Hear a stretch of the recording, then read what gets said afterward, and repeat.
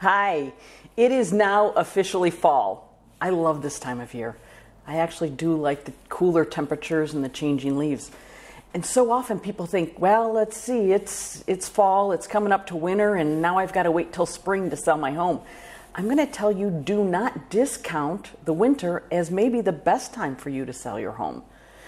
So a lot of times at this time of year, agents tell their sellers, bad time, nobody buys, take your house off the market. I may be telling you the exact opposite of that. It all comes down to supply and demand, and we all talked about it in high school, some talked about it further in college. Supply and demand. And a lot of times in the winter, it actually has very little supply, and there's still buyers who have to buy. So I'm going to strongly encourage you to consider winter, because you may actually be able to get more money for your home. So if you're interested in taking a look at the market and whether winter is the best time for you, give us a call. We're here to help. Have a great day.